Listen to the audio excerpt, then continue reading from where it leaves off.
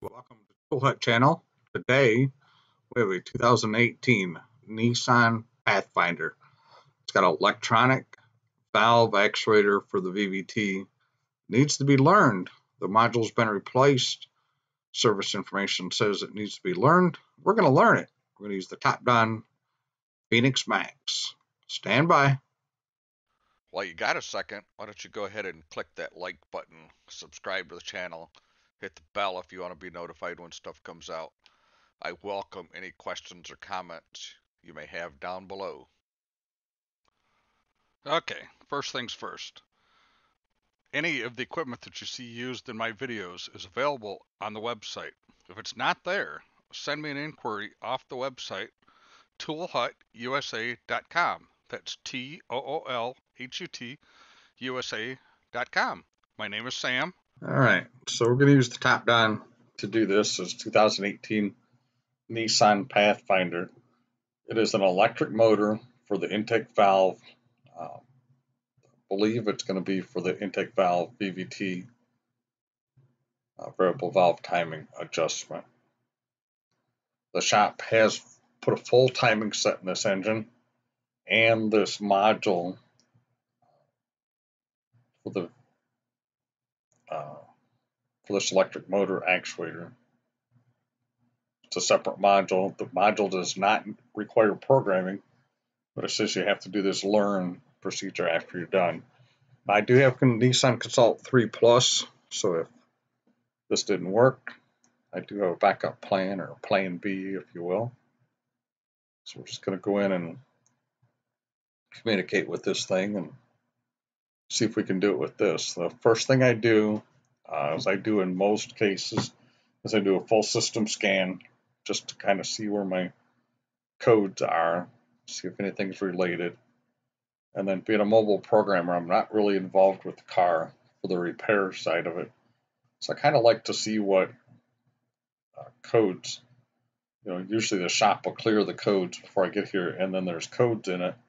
And those tell me that those are hard codes. Those are coming right back. So I like to know what they are.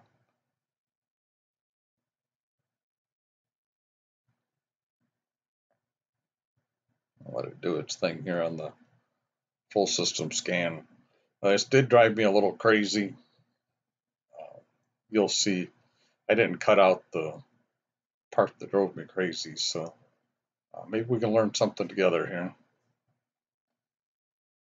Like I say, this is the first one I've done, and I was kind of curious about the procedure. I did not try the Consult 3 Plus, and my experience so far with the top-down and Nissan is when it comes to programming or any kind of special functions like that, the Consult 3 Plus seems to do them real well. So I'll just save the report here.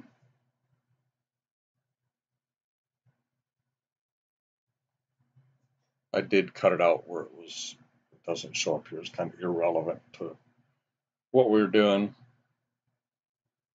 And then I'm going to just clear the codes and see if anything pops right back before I do anything here.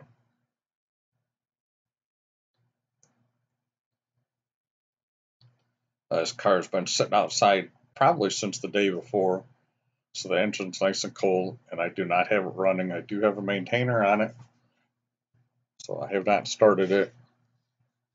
The shop says that it idles real high, and it's all over the place, like 2,500 RPMs to 800 RPMs to 2,500 RPMs to 800 RPMs. It just won't hold steady. But I have not confirmed that at this point. So we're just going to go right to the engine control module. There's that electric intake valve timing control learning. It says to start the engine and then push start on the learn. And if you notice the RPMs, it jumped way up and it's staying down around 1,400 RPMs. And I'm shutting it off. I'm going to start over. It says it hasn't been completed.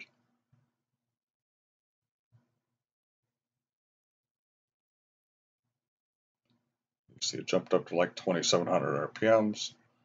It's staying up there. It says learning has not been completed, start over. So makes you wonder why it's not learning, right? Like I said, it isn't a cold engine, but it doesn't say anything in here anywhere that I can find that says the engine needs to be warm. So it makes you kind of wonder what's going on here. Did the shop misdiagnose something, or there's something else I'm missing?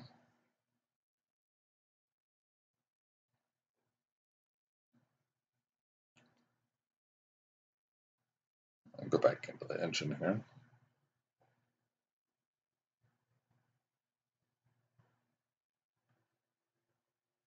I do have the engine running now. But I decided, hey, as long as I'm here, let's just check this thing for an update. Let's just see if there's a update on the piece on the engine control module that's keeping this from happening. Maybe there's an updated calibration that's keeping this from happening. Good approach, right? For a programmer guy. So let's just go see what we got.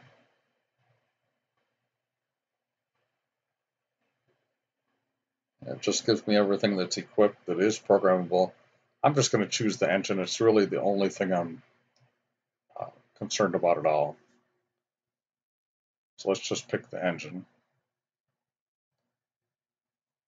And then I'm going to go to reprogramming because we didn't replace the module.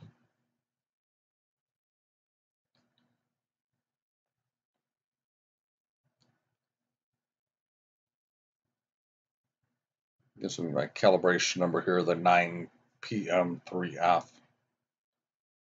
And this will go so it, or the 3 Edward. So it looks like the part number before and after is the same for the calibration. So there's really no reason to update it. So the ECM is up to date. So I'm just going to go back to the engine again.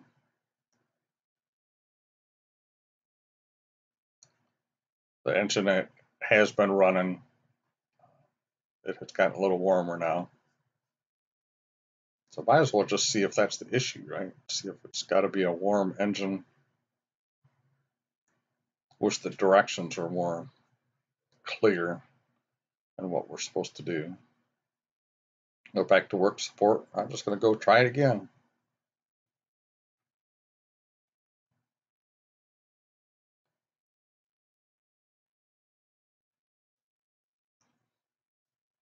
Why not? It's insanity, right? It says learning has not been completed. Try again. And then it says learning has been completed. Turn the ignition off.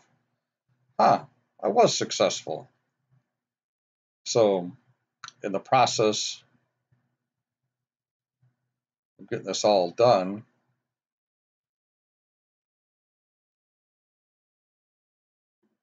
watch it.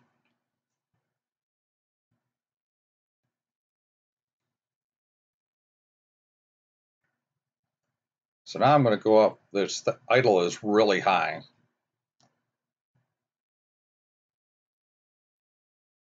I'm going to do an idle volume learn on this car. Because usually there's idle, around 700 or so. This one's idling about 900.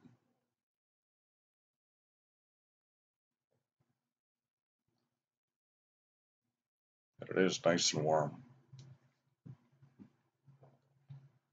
So it's supposed to be under 1,200 RPMs, I think, for this to learn. Nissans are kind of funky on their idle air volume learn. They haven't had too much trouble getting one done with the top down. And it does say complete. It does idle down. And it looks like we're good to go. The code did return through all of that hassle. Yeah, so I think we're done. Thanks for watching. Hope it helps somebody in the future with one of these. Like I say, I did not try the Nissan Consult 3. I figured the top down would do it. There was no reason to look anywhere else. Questions, comments, all that good stuff down below. Thumbs up, thumbs down, whatever you got. Have a great day.